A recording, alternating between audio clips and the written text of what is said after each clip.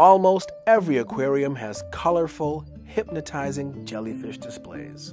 As I was sketching them, my pen followed their soothing, pulsing rhythms. And then, when I read up on them, I began thinking of the most annoying sound on Earth, Pac-Man.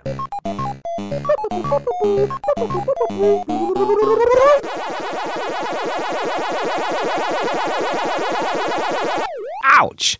That actually hurts. Sorry, Sam. It's more of an analogy anyways. I'll let Larry Maiden, a Woods Hole biologist who studies jellies, explain more.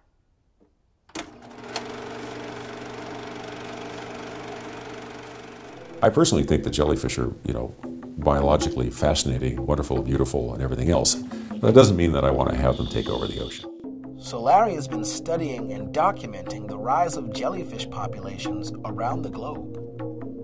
I was in Alaska last year and went out with a fisherman who was fishing for salmon. And when they pulled off the nets, there's more jellyfish than fish. Wow, why are they everywhere? Well, it has a lot to do with their biological design. And that brings me back to the Pac-Man analogy. You see, the gel in jellyfish can store oxygen, almost like a camel's hump stores water. So jellyfish don't depend as much on oxygen in the water as other marine animals do. And so they do a lot better as the blanket grows. Is that right? That's right, Sam. A thicker blanket of CO2 means warmer, oxygen-depleted oceans, which is perfect for jellies. Let's see if Pac-Man can explain this better. So imagine the ocean is like a maze, and the jellies are Pac-Men, and other animals are the ghosts. And the power pills are food.